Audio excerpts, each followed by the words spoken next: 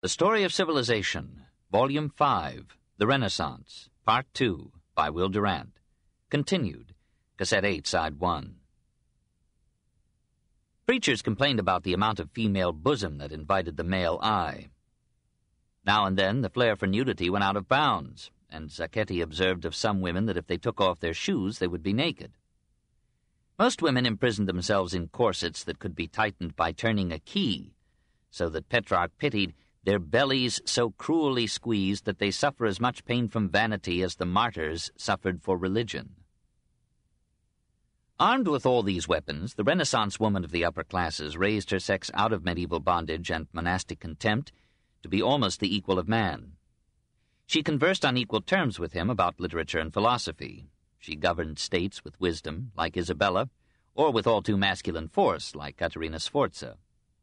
Sometimes, clad in armor, she followed her mate to the battlefield and bettered the instruction of his violence.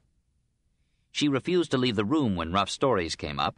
She had a good stomach and could hear realistic language without losing her modesty or her charm. The Italian Renaissance is rich in women who made a high place for themselves by their intelligence or their virtue. Bianca Maria Visconti, who, in the absence of her husband, Francesco Sforza, governed Milan so capably that he used to say he had more confidence in her than in his whole army, and who at the same time was known for her piety, compassion, charity, and beauty of person. Or Emilia Pio, whose husband died in her youth, but who so cherished his memory that she was never known, through all her remaining years, to encourage the attentions of any man. Or Lucrezia Tornabuoni, mother and molder of Lorenzo the Magnificent. Or Elisabetta Gonzaga, or Beatrice d'Este, or the maligned and gentle Lucrezia Borgia, or the Caterina Cornaro, who made Asolo a school for poets, artists, and gentlemen, or Veronica Gambara, the poetess and saloniere of Correggio, or Vittoria Colonna, the untouched goddess of Michelangelo. Vittoria recaptured, without proud display, all the quiet virtue of a Roman heroine of the Republic, and combined with it the noblest features of Christianity. She had distinguished ancestry. Her father was Fabrizio Colonna, Grand Constable of the Kingdom of Naples. Her mother, Agnese de Montefeltro, was a daughter of Federigo, the scholarly Duke of Urbino. Betrothed in childhood to Ferrante Francesco d'Avalos, Marquis of Pescara, she married him at 19 in 1509. And the love that united them before and after marriage was a finer poem than any of the sonnets that they exchanged during his campaigns. At the Battle of Ravenna in 1512, he was wounded almost to death and was taken prisoner. He took advantage of his captivity to compose a book of loves, which he dedicated to his wife. Meanwhile, he had carried on a liaison with one of Isabella d'Este's maids of honor. After his release, he returned to Vittoria briefly, then sallied forth on one campaign after another, so that she seldom saw him again. He led the forces of Charles V at Pavia in 1525 and won a decisive victory.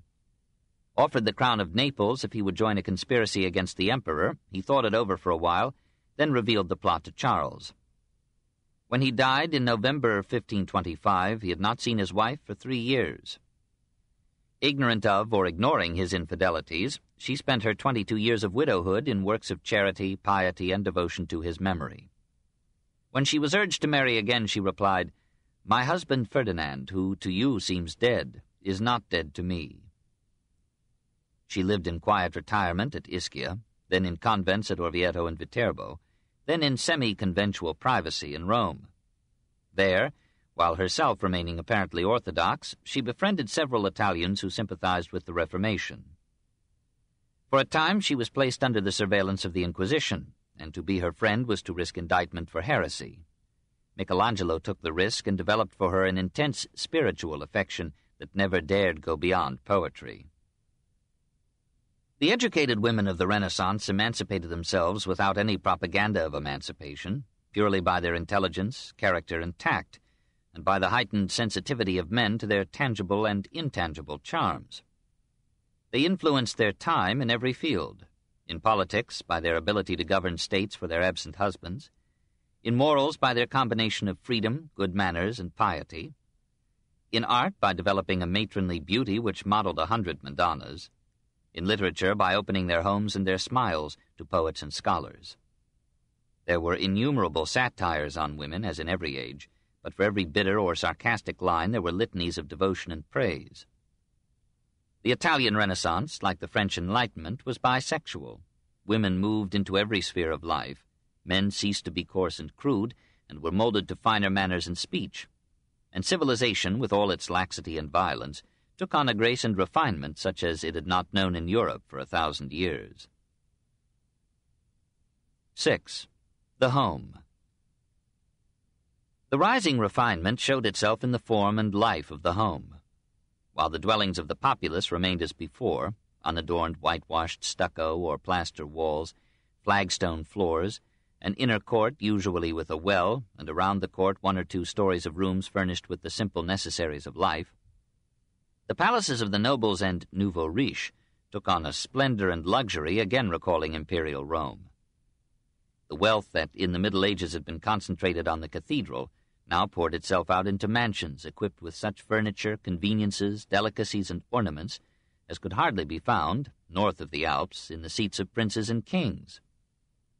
The Villa Chigi and the Palazzo Massimi, both designed by Baldassare Peruzzi, enclosed a labyrinth of rooms, each ornate with columns and pilasters, or fretted cornice, or gilded coffered ceiling, or paintings on vault and walls, or sculptured chimney-pieces, or stucco carvings and arabesques, or floors of marble or tile. Every mansion had elegant beds, tables, chairs, chests, and cabinets built for a century and cut to please the eye. Its massive credenzas or buffets were loaded with silver plate and fancy pottery. It had soft and comfortable beds, fine carpets and handsome drapes, and linen abundant, enduring, and perfumed. Great fireplaces warmed the rooms, and lamps, torches, or chandeliers lighted them. All that was lacking in these palaces was children. For family limitation rises as the means for supporting children mount. The Church and the Scriptures bade men increase and multiply, but comfort counseled infertility. Even in the countryside, where children were economic assets, families of 6 children were rare. In the city, where children were liabilities, families were small, the richer the smaller, and many homes had no children at all. What lovely children Italian families could have appears in the Bambini and Putti of the artists, the Cantorie of Donatello and Luca della Robbia, and such scriptural portraits as the young St. John of Antonio Rossellino in the Washington National Gallery. The solidarity of the family, the mutual loyalty and love of parents and children, stand out all the more attractively amid the moral looseness of the times. The family was still an economic, moral, and geographical unit. Usually the debts of one defaulting member were paid by the rest, a marked exception to the individualism of the age. Rarely did any member marry or leave the state without the family's consent. Servants were free-born, free-spoken members of the family. Paternal authority was supreme and was obeyed in all crises, but normally the mother ruled the household. Maternal love was as fond in the princesses as in the paupers. Beatrice d'Este writes about her baby boy to her sister Isabella. I often wish that you could be here to see him, as I am quite sure that you would never be able to stop petting and kissing him. Most families of the middle class kept a register of births, marriages, deaths, and interesting events, interspersed here and there with intimate comments. In one such family record, Giovanni Rucellai, ancestor of the dramatist of the same name, wrote toward the end of his life, circa 1460, these proud words of a Florentine. I thank God that he has created me a rational and immortal being, in a Christian country, close to Rome, the center of the Christian faith, in Italy, the noblest country in Christendom, and in Florence, the most beautiful city of the whole world. I thank our Lord for an excellent mother, who, though only in her 20th year at the time of my father's death, refused all offers of marriage and devoted herself wholly to her children, and also for an equally excellent wife, who loved me truly and cared most faithfully for both household and children, who was spared to me for many years and whose death has been the greatest loss that ever has or could have befallen me. Recalling all these innumerable favors and benefits, I now in my old age desire to detach myself from all earthly things in order to devote my whole soul to giving praise and thanks to Thee, my Lord, the living source of my being. 2 men, who were perhaps one, wrote about 1436 treatises on the family and its governance. Agnolo Pandolfini was probably the author of an eloquent Trattato del Governo della Famiglia. Leon Battista Alberti soon afterward composed a Trattato della Famiglia, whose third book, Economico, is so largely similar to the earlier treatise that some have thought the two works were different forms of one essay by Alberti. Perhaps they are both genuine, so alike because they both base themselves upon Xenophon's Economicus. Pandolfini's performance is the better. Like the Rucelli, he was a man of means, serving Florence as a diplomat and contributing generously to public causes. He wrote his treatise toward the end of a long life and cast it into the form of a dialogue with his 3 sons. They ask him should they seek public office. He advises against it, as necessitating acts of dishonesty, cruelty, and theft, and as exposing one to suspicion, envy, and abuse. The sources of a man's happiness lie not in public office or fame, but in his wife and children, his economic success, his good repute, and his friends. A man should marry a wife sufficiently younger than himself to submit to his instruction and molding, and he should teach her, in the early years of their marriage, the obligations of motherhood and the arts of household management. A prosperous life comes from the economical and orderly use of health, talent, time, and money. Of health through continence, exercise, and a moderate diet. Of talent through study and the formation of honest character by religion and example. Of time through shunning idleness, and of money through a careful accounting and balancing of income, expenditure, and savings. The wise man will invest first of all in a farm or estate, so arranged as to provide him and his family not only with a country residence, but with corn, wine, oil, fowl, wood, and as many as possible of the other necessities of life. It is well also to have a house in the city, so that the children may use the educational facilities there and learn some of the industrial arts. But the family should spend as much of the year as possible in the villa and the country. While every other possession causes work and danger, fear and disappointment, the villa brings a great and honorable advantage. The villa is always true and kind. In spring, the green trees and the song of the birds will make you joyful and hopeful. In autumn, a moderate exertion will bring forth 100-fold. All through the year, melancholy will be banished from you. The villa is the spot where good and honest men love to congregate. Hasten thither, and fly from the pride of the rich and the dishonor of evil men. To which one Giovanni Compano answered for 1,000,000 peasants, "Had I not been born a rustic, I should readily have been touched with pleasure by these descriptions of rural happiness. However, having been a farmer, what to you are delights are to me a bore." 7. Public morality. Pandolfini was right in at least one judgment, that commercial and public morality was the least attractive side of Renaissance life. Then, as now, success, not virtue, was the standard by which men were judged. Even the righteous Pandolfino praised for wealth rather than for immortal life.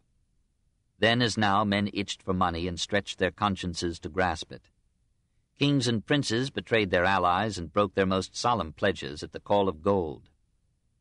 Artists were no better. Many of them took advance payments, failed to finish or begin the work, but kept the money just the same. The papal court itself gave a high example of money lust. Here again the greatest historian of the papacy. A deep-rooted corruption had taken possession of nearly all the officials of the Curia. The inordinate number of gratuities and exactions had passed all bounds. Moreover, on all sides, deeds were dishonestly manipulated and even falsified by the officials. No wonder that there arose from all parts of Christendom the loudest complaints about the corruption and financial extortions of the papal officials. It was even said that in Rome everything had its price. The Church still condemned all taking of interest as usury. Preachers inveighed against it. Cities, Piacenza for example, sometimes forbade it under pain of exclusion from the sacraments and from Christian burial. But the lending of money at interest went on, because such loans were indispensable in an expanding commercial and industrial economy. Laws were passed prohibiting a higher rate than 20%, but we hear of cases where 30% was charged. Christians competed with Jews in money lending, and the town council of Verona complained that the Christians exacted harder terms than the Jews. Public resentment, however, fell chiefly upon the Jews, and occasionally led to outbreaks of anti-Semitic violence. The Franciscans met the problem for the most helpless borrowers by establishing, through gifts and legacies, monti di pietà, funds, literally heaps, of charity, from which they made loans to the needy, at first without interest. The first of these was organized at Orvieto in 1463. Soon every major city had one. Their growth involved expenditures of administration, and the Fifth Lateran Council in 1515 granted the Franciscans the right to charge for each loan an amount necessary to cover the costs of management. Instructed by this experience, some theologians of the 16th century allowed a moderate interest on loans. Through the competition of the Monti di Pietà, and probably more through the increasing competence and rivalry of the professional bankers, the rate of interest fell rapidly during the 16th century. Industry became more ruthless with its size and with the disappearance of a personal relationship between employer and employed. Under feudalism, the serfs enjoyed certain rights along with his burdensome dues. In sickness, economic depression, war, and old age, his lord was expected to take care of him. In the cities of Italy, the guilds performed something of this function for the better class of labor. But in general, the free laborer was free to starve when he could find no work. When he found it, he had to take it on the employer's terms, and these were hard. Every invention and improvement in production and finance added to profits, rarely to wages. Businessmen were as severe with one another as with their employees. We hear of their many tricks in competition, their deceptive contracts, their innumerable frauds. When they cooperated, it was to ruin their competitors in another town. However, there were instances of a fine sense of honor among many Italian merchants, and the Italian financiers had the best reputation in Europe for integrity. Social morality was a blend of violence and chastity. In the correspondence of the times, we find many evidences of a tender and kindly spirit, and the Italians could not compete with the Spaniards in ferocity or with the French soldiery in wholesale butchery. Yet no nation in Europe could match the endless, merciless slander that swept all around prominent persons in Rome. And who but the Italians of the Renaissance could have called Aretino divine? Private violence flourished. Family feuds were refreshed by the breakdown of custom and belief and the inadequate administration of the laws. Men took vengeance into their own hands, and families murdered one another for generations. At Ferrara, as late as 1537, dueling to the death was legal and practiced. Even boys were allowed to fight each other with knives in these legal lists. The strife of parties was bitterer than anywhere else in Europe. Crimes of violence were innumerable. Assassins could be bought almost as cheaply as indulgences. The palaces of Roman nobles swarmed with bravi, thugs ready to kill at a nod from their lords. Everyone had a dagger, and brewers of poison found many customers. At last the people of Rome could hardly believe in the natural death of any man of prominence or wealth. Important personages required that all food or drink served to them should first be tasted by another in their presence. Strange stories were told in Rome of a venenum aterminatum, a poison that took effect only after an interval long enough to cover up the trail of the poisoner. A man had to live on the alert in those days. Any evening, if he left the house, he might be ambushed and robbed, and be lucky not to be killed. Even in church he was not safe, and on the highways he had to be ready for brigands. The Renaissance mind, living amid these dangers, had to be sharp as an assassin's blade. Sometimes cruelty was collective and contagious. At Arezzo in 1502, a riot broke out against an oppressive Florentine commission. Hundreds of Florentines in Arezzo were slain in the streets. Whole families were wiped out. One victim was stripped naked and hanged, and a lighted torch was thrust between his buttocks, whereupon the jolly crowd nicknamed the corpse Il Sodomita. Tales of violence, cruelty, and lust were as popular as superstition. The court of Ferrara, brilliant with poetry and art, was ghastly with princely crimes and royal punishments. The irresponsibility of despots like the Visconti and the Malatestas provided a model and stimulus for the amateur violence of the people. The morals of war worsened with time. In the early days of the Renaissance, almost all battles were modest engagements of mercenaries who fought without frenzy and knew when to stop. Victory was judged won as soon as a few men had fallen, and a live, ransomable prisoner was worth more than a dead enemy. As the condottieri became more powerful and armies larger and more costly, troops were allowed to plunder captured cities in lieu of regular pay. Resistance to plunder led to the massacre of the inhabitants, and ferocity grew at the smell of the blood it shed. Even so, the cruelty of the Italians in war was far exceeded by the invading Spanish and French. When the French took Capua in 1501, says Guicciardini, they committed great slaughter, and women of all ranks and qualities, even such as were consecrated to the service of God, fell a sacrifice to their lust or avarice. Many of these poor creatures were afterwards sold at Rome for a small price. Apparently to Christians. The enslavement of prisoners of war increased as the wars of the Renaissance progressed. There were instances of fine loyalty of man to man, of citizen to state, but by and large the development of cunning put a premium on deceit. Generals sold themselves to the highest bidder, and then in mid-campaign negotiated with the enemy for a higher price. Governments, too, changed sides in the middle of a war, and allies became foes by the scratch of a pen. Princes and popes violated safe conducts given by them. Governments consented to the secret assassination of their enemies in other states. Traitors could be found in any city or camp, instance Bernardino del Corte, who sold Lodovico's Castello to France, the Swiss and Italians who betrayed Lodovico to the French, Francesco Maria della Rovere, who kept his papal troops from going to the rescue of the Pope in 1527, Malatesta Baglioni, who sold out Florence in 1530. As religious belief declined, the notion of right and wrong was replaced in many minds by that of practicality. And as governments seldom enjoyed the authority of legitimation by time, the habit of obedience to law lapsed, and custom had to be supplanted by force. Against the tyranny of governments, the only recourse was tyrannicide. Corruption ran through every department of administration. In Siena, the Bureau of Finance had finally to be put into the hands of a saintly monk, since everybody else had embezzled. Except in Venice, the courts were notoriously venal. One of Zacchetti's stories tells of a judge who was bribed with the gift of an ox, but the opponent sent the judge a cow and a calf, and won his case. Justice was expensive. The poor had to get along without it, and found it cheaper to kill than to litigate. Law itself was making some progress, but chiefly in theory. At Padua and Bologna, Pisa and Perugia, there were famous jurists, Cino da Pistoia, Bartolus of Sassoferrato, Baldo degli Ubaldi, whose reinterpretation of Roman law dominated jurisprudence for 2 centuries. Nautical and commercial law expanded as foreign trade increased. Giovanni da Legnano opened a path for Grotius with a Tractatus de Bello in 1360, the earliest known work on the laws of war.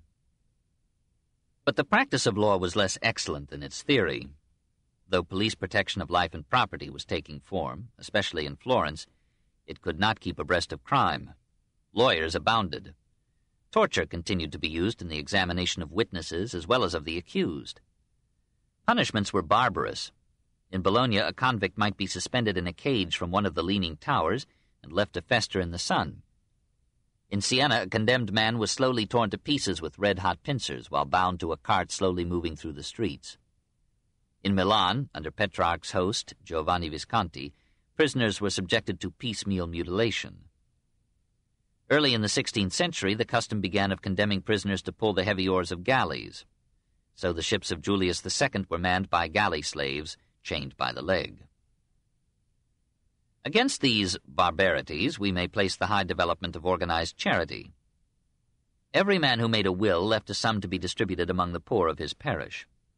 Since beggars were numberless, some churches provided the equivalent of modern soup kitchens. So the Church of Santa Maria in Camposanto at Rome fed 13 beggars daily and 2,000 on Mondays and Fridays. Hospitals, lazarettos, asylums for incurables, for the poor, for orphans, for destitute pilgrims, for reformed prostitutes were numerous in Renaissance as in medieval Italy. Pistoia and Viterbo were celebrated for the scope of their charities. At Mantua, Lodovico Gonzaga established the Ospedale Maggiore for the care of the poor and infirm, and gave it 3,000 ducats a year of governmental funds.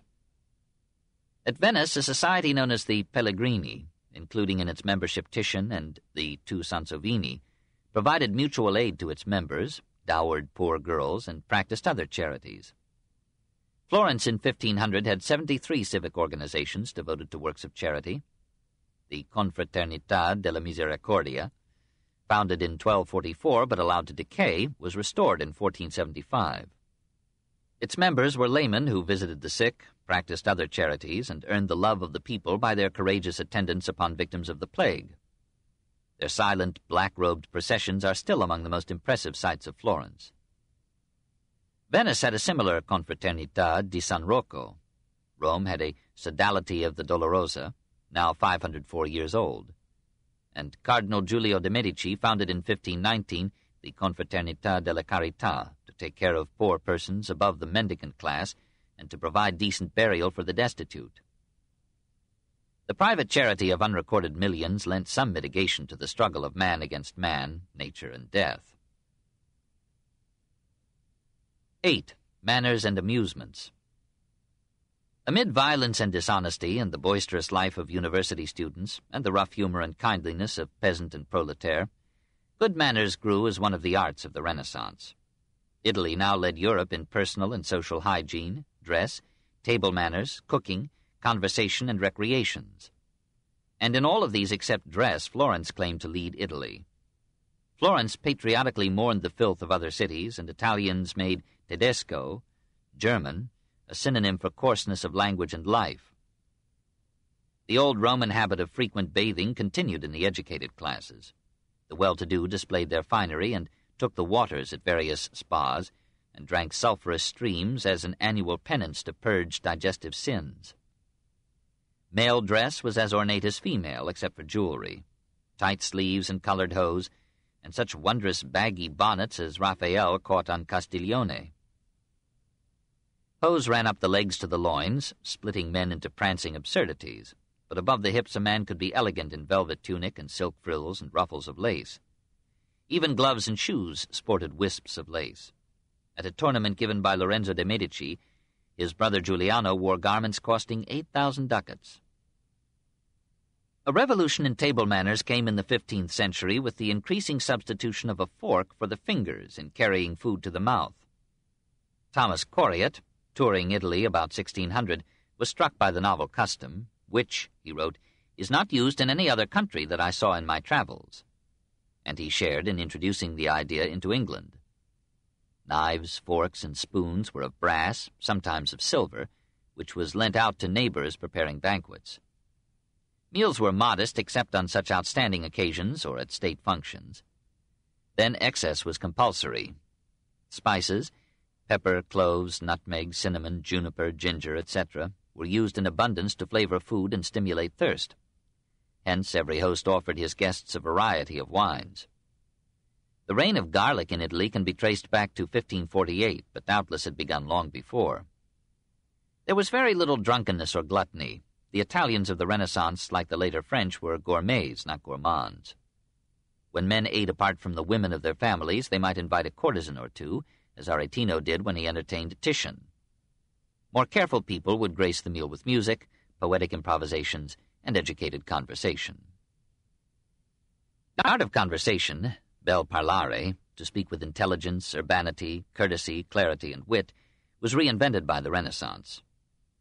Greece and Rome had known it, and here and there in medieval Italy, as at the courts of Frederick II and Innocent III, it had been kept precariously alive.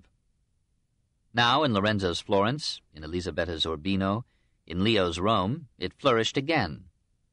Nobles and their ladies, poets and philosophers, generals and scholars, artists and musicians met in the companionship of minds, quoted famous authors, made an occasional obeisance to religion, graced their language with a light, fantastic touch, and basked in one another's audience. Such conversation was so admired that many essays and treatises were cast in dialogue form to appropriate its elegance. In the end, the game was carried to excess. Language and thought became too precious and refined. An enervating dilettantism softened manliness. Urbino became Rambouillet in France, and Molière attacked les précieux ridicules just in time to save the art of good converse for France. Despite the preciosity of the few, Italian speech enjoyed a freedom of subject and epithet that would not be allowed by social manners today. Since general conversation was rarely heard by unmarried women of good character, it was assumed that sex might be openly discussed. But beyond this, and even in the highest male circles, there was a looseness of sexual jest, a gay freedom in poetry, a coarse obscenity in drama that seemed to us now among the less presentable aspects of the Renaissance. Educated men could scribble lewd verses on statuary. The refined Bembo wrote in praise of Priapus. Youths competed in obscenity and profanity to prove their maturity. Men of all classes swore great oaths and curses, often involving blasphemy of the most sacred names in the Christian faith. And yet the phrases of courtesy had never been so flowery, forms of address had never been so gracious. Women kissed the hand of any intimate male friend on meeting or leaving him, and men kissed the hand of a woman. Presents were ever passing from friend to friend, and tact of word and deed reached a development that seemed unattainable in Northern Europe. Italian manuals of manners became favored texts beyond the Alps. The same was true of Italian handbooks of dancing, fencing, and other recreations. In recreation, as in conversation and profanity, Italy led the Christian world. On summer evenings, girls danced in the squares of Florence, and the most graceful won a silver garland. In the villages, young men and women danced on the green. In homes and at formal balls, women danced with women or men, and men with men or women. In any case, the aim was grace. In the Renaissance, the ballet flourished. The poetry of motion was added to the arts. Card-playing was even more popular than dancing. In the 15th century, it became a mania in all classes. Leo X was an addict. Often it involved gambling. Recall how Cardinal Raffaello Riario won 14,000 ducats in 2 games with the son of Innocent VIII. Men gambled also with dice and sometimes loaded them. This, too, became a passion, which legislation vainly sought to moderate. In Venice, gambling ruined so many noble families that the Council of Ten twice forbade the sale of cards or dice and called upon servants to report masters violating these ordinances. The Monte di Pietà, established by Savonarola in 1495, required of borrowers a pledge to avoid gambling at least till the loan had been paid. Sedate people brooded over chess and fondled expensive sets. Giacomo Loredano at Venice had chessmen valued at 5,000 ducats. Young men had their special games, mostly in the open air. The upper-class Italian was trained to ride, wield sword and lance, and tilt in tournaments. For such contests, the towns, on certain holidays, roped off space in a square, usually convenient to windows and balconies, whence the ladies could encourage their knights. As these combats proved insufficiently mortal, some rash youths, in the Roman Colosseum in 1332, introduced the bullfight, with a man on foot armed only with a spear. On that occasion, 18 knights, all of old Roman families, were killed, and only 11 bulls. Such contests were occasionally repeated in Rome and Siena, but never caught the Italian taste. Horse racing was more popular, and aroused the enthusiasm of Romans, Sienese, and Florentines alike. Hunting, falconry, foot races, boat regattas, tennis, and boxing rounded out the sports and kept the Italians individually in form, while collectively the defense of the cities was left to mercenary aliens. All in all, it was a gay life despite its toils and risks, its natural and supernatural terrors. City folk had the pleasure of walking or riding out to the countryside, to the banks of the rivers or the shores of the sea. They cultivated flowers to adorn their homes and persons, and by their villas carved stately gardens into geometrical forms. The church was generous with holy days, and the state added holidays of its own. Water festivals were held on the Venetian lagoons, on the Arno at Venice, the Mincio at Mantua, the Ticino at Milan. Or on special days, great processions moved down the city streets, with floats and banners designed for the guilds by artists of international renown. Bands played, pretty girls sang and danced, dignitaries marched, and in the evening fireworks shot their evanescent wonder into the sky. On Holy Saturday in Florence, 3 flints brought from the Holy Sepulchre in Jerusalem lit a taper that lit a candle that, carried along a wire by a mechanical dove, reached and set off the fireworks in the carro, or emblematic car of state in the piazza before the cathedral. On Corpus Christi, the parade would be halted to hear a cantata sung by a choir of girls and boys, or see an episode of scriptural history or pagan mythology enacted by some confraternity. If a great dignitary came to town, he might be received with a trionfo, a procession arranged with chariots in the manner of a Roman triumph for a victorious general. When Leo X visited his beloved Florence in 1513, All the city turned out to watch his triumphal car, decorated and painted by Pontormo, pass under great arches that spanned the central street. 7 other chariots moved in that cavalcade, bearing impersonations of famous figures in Roman history. On the last, a naked boy, covered with gilt, represented the coming, with Leo, of the Golden Age. But the boy died shortly afterward from the effect of the gilt. At carnival time, the processional floats in Florence might symbolize some idea, like prudence, hope, fear, death, or the elements, the winds, the seasons, or tell in pantomime a story like Paris and Helen, or Bacchus and Ariadne, with songs appropriate to each scene. For such a masque, Lorenzo wrote his famous ode to youth and joy. On those carnival nights, everyone from urchins to cardinals wore masks, played pranks, and made love, with a freedom that revenged itself in advance for the restraints of Lent. In 1512, when Florence seemed still prosperous, but unsuspected misfortunes were only a few months away, Piero di Cosimo and Francesco Granacci designed for a carnival pageant a Masque of the Triumph of Death. An enormous triumphal car, drawn by black buffaloes, was covered with a black cloth on which were painted skeletons and white crosses. In the car stood a colossal figure of death with a scythe in his hand. Around him were tombs and lugubrious figures on whose black robes were painted white bones gleaming in the dark. And behind the car masked figures walked, whose black hoods were painted with death heads both in front and behind. From the tombs on the cars rose other figures, painted to seem only bones, and these skeletons chanted a song reminding men that all must die. Before and after the car came a cavalcade of decrepit horses bearing the bodies of dead men. So, at the height of Carnival, Piero di Cosimo, echoing Savonarola, pronounced his judgment on the pleasures of Italy and his prophecy of the doom to come. 9. Drama. In such masques and carnival fetes, the Italian drama had one of its progenitors. For often some scene, usually from sacred history, would be performed on one of the floats or cars, or on temporary stages at points on the procession route.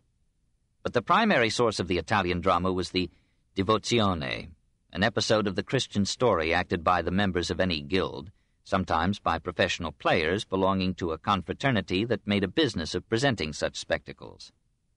The texts of several devozioni have come down through time and show a surprising dramatic power.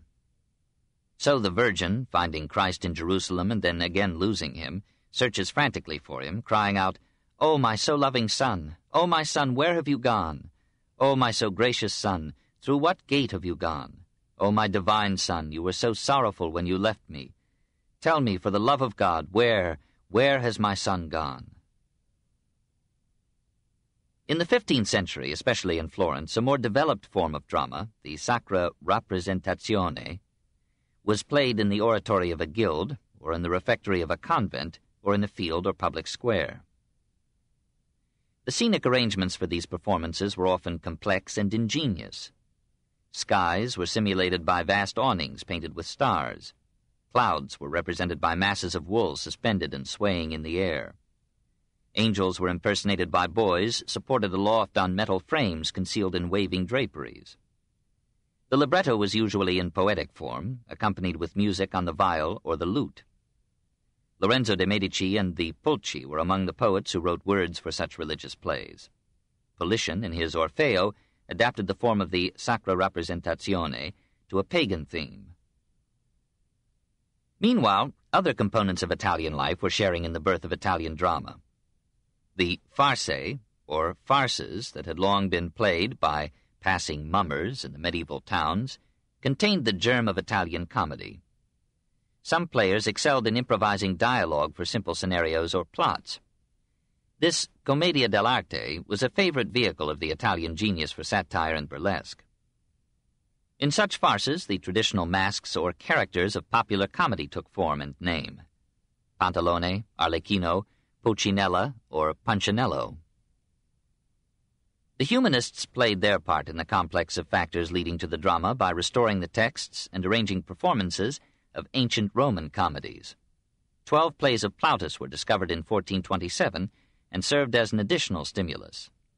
At Venice, Ferrara, Mantua, Urbino, Siena, Rome, The comedies of Plautus and Terence were staged, and the old classic tradition soared over centuries to form again a secular theater.